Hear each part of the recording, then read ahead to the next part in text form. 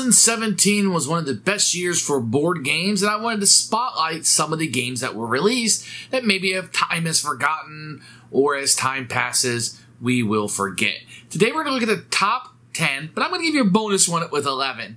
Top games released for kids in 2017. And here we go. Number 11 is going to be Karuba Jr. This is going to be the bonus one that I'm going to give you. This is taking Karuba, which is a game where you kind of draw a tile like bingo, and everybody has to place that tile out on their board, and they're trying to score points to get to locations. In Karuba Jr., we're kind of doing the same thing, but you have these big blocks. Now, this game is very, very hard to lose. It's going to be a game you're going to win a lot.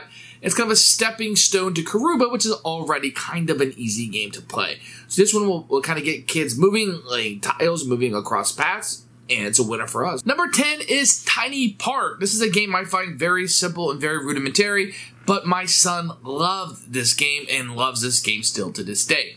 It's a little Yahtzee mechanic about trying to roll the dice in such a way that you can pick up tiles to place them out on your theme park, and you kind of score points for that, and you're going to have a finished theme park when you're done.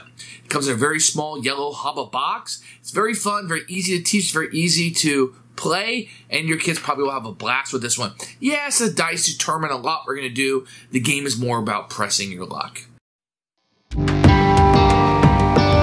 9 is Captain Silver. This is a really, really good kids game, and likely should be higher on this list.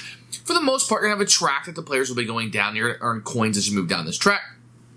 There's going to be icons on each of the tracks, each spot that you kind of move on it, reaching into a bag, and you want to feel around for the item, you know, if it's a wheel or a periscope. And you want to pull that item out of the bag, and that will keep your pirate moving up on the track to score more points. Captain Silver is a winner and a really fun children's game. Monopoly Gamer is one that you probably wouldn't think would be on this list. This is a Monopoly game where you're running around the board and you have a whole bunch of different characters you can utilize in it, each with a unique power. But it's Monopoly, but it's not.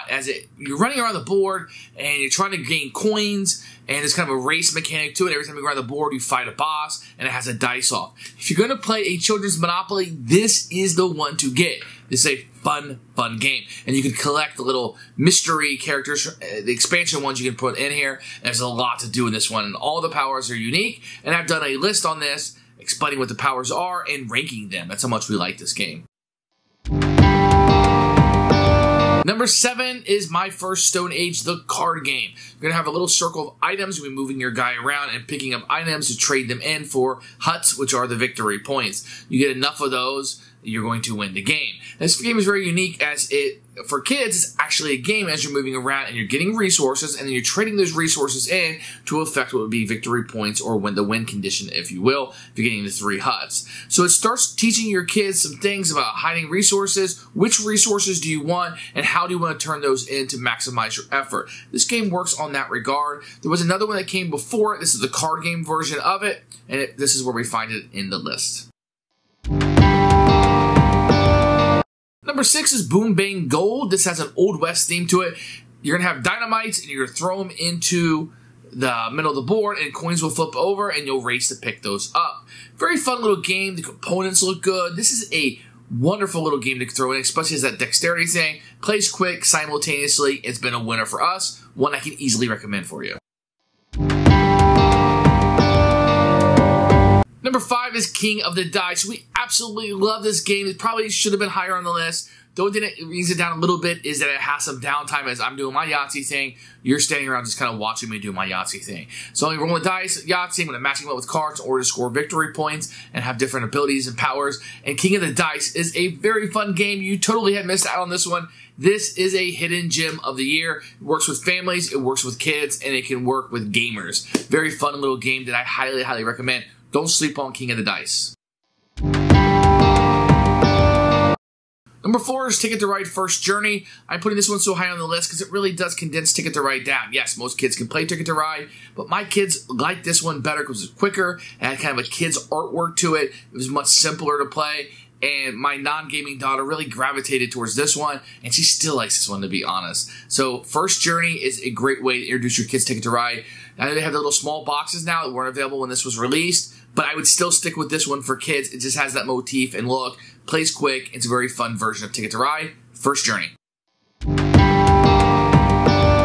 Number 3 is Dragon's Breath. You're going to have a nice little hobby game with great jewels. They're going to be in these rings, and as you take the rings off, the jewels are going to splatter. You're also going to be drafting cards. So when you play down a blue card, you're going to get the blues that are released out there. So you want to draft those cards in such a way that you don't really know what's going to fall down, but you can kind of look at it and how many jelly beans are in that jar type atmosphere. And when the dragon blows them through, you're going to be able to pick up what goes in yours. Some will go down in holes, and they won't be worth any points at all. Very fun game. This is a good one. You should check this one out. Dragon's Breath. Number 2 is Rhino Hero Super Battle. My gosh, this one probably could have been number 1. I have the giant version of this where you're putting the guy out and he's climbing up the top. This takes Rhino Hero and adds a lot to it. This is a very good addition. If I was picking between Rhino Hero and this one, I would definitely take the Super Battle version. This is a very, very fun game. It's one of the top dexterity games. I mean, 2017 kids game was loaded this year for this to be number 2. But here we sit. Get this one. If you don't have it, you will love yourself for doing so. Okay, we're at number 1, the number 1 game of the year for kids. It's My Little Scythe. This is a fun resource game. Yes, it takes Scythe and condenses it down into something that's very attainable for children. There's a lot going on here. So this is going to be for your older kids, 8+ probably, rather than the younger ones. Some of the ones on this has been younger ones. This one will strictly be for maybe more like families, but it's going to be a children's game for us. Great miniatures, great components, great teamwork. Yes, it's competitive, but you have teamwork in you're playing like a brother and sister for a lot of these, or you're playing 2 little miniatures. And it really works really well as you're getting the resources. They're on the board. How do I utilize that? How do I make those into points? But it makes it accessible for children. So great job with My Little Scythe. So that's my top 10 games of 2017 for kids. This was a banner year. I actually put 11 games on this list because they were bustling over. There were too many great kids games. I had to put them all on the list because I wanted to bring a little attention to them. So if you have a little person in your family and you really, really want to play some games with them, check out the games on this list. I'm telling you, top to bottom, 1 to 11. You could mix these up and be in any order. I put them in my order of how my family likes them. How did your family like these? Which ones are your favorites? Was there something that I missed? Let me know in the comments. Thanks for watching. Please like and subscribe, and I'll see you guys next time.